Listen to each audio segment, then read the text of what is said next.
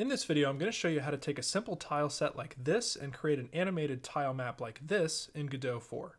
I'm filming this tutorial using the most recent beta of Godot 4, which is currently beta 4. I don't expect anything major to change with this process between now and the full release of Godot 4, but if it does, I'll be sure to leave a pinned comment down below.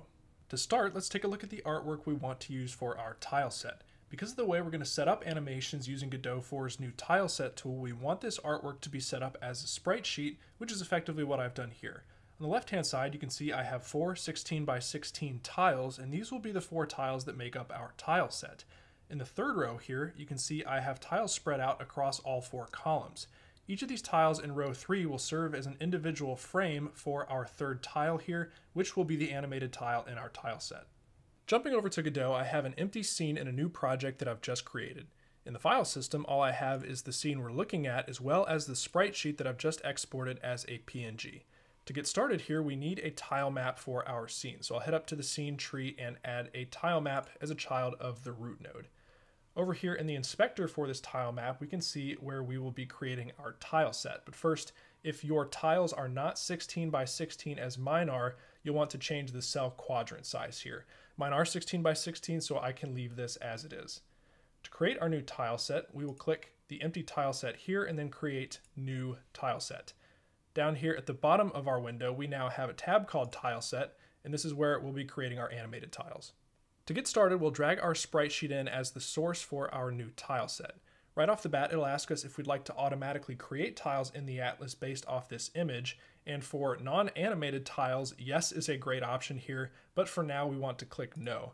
The reason for this is that we don't want each of our individual frames of our animated tile to be different tiles. We all want this to be part of the same tile here in the third row, and that's what we will define here in tile properties. To begin designating tiles for our tile set, we can click on the Atlas Setup tool up here in the top left corner and individually click on the tiles that we want to become a part of our set. This is going to be our four base tiles here in the first column. Once we've done that, we can open up the Selection tool and select the third tile, which is going to be our animated tile. You can see in the tile properties that we have a drop down for animation and frames, and this is what we're going to want to open up to define the frames of this tile. This is where things got a bit confusing before I figured out what was going on here. When you click this Add Element button under the Frames dropdown, it's going to take the information here in the Animation dropdown and create a new frame. So really what we want to specify here is that we have four columns involved in this particular animation. So we'll put 4 here in the column section, and each frame is separated by basically nothing since they're nudged right up against each other, so we can leave X set to 0 here. Now when I click Add Element, you'll see that a new frame is added to this particular tile, and I can click that 2 more times to get the full animation cycle for this particular tile. At this point, our tile set is all ready for the tile map. It looks like we have 7 tiles defined here, but if you use the Selection tool and click around, you'll notice that you can only select the initial 4 tiles we defined. All these other tiles here are frames associated with the third tile, just as we want. Back on the tile map tab here at the bottom, we can see that our tile set is ready to go for painting. So I can start selecting some tiles and painting them into the tile map in the editor. So we'll add some sand here for the beach, our transitional layer to the water, and then a row of our animated tiles here. We can see that even right when we paint these into the tile map, we can start to see the animation, which is super cool. We'll finish out with a little bit of water here, and our tile map is pretty much done.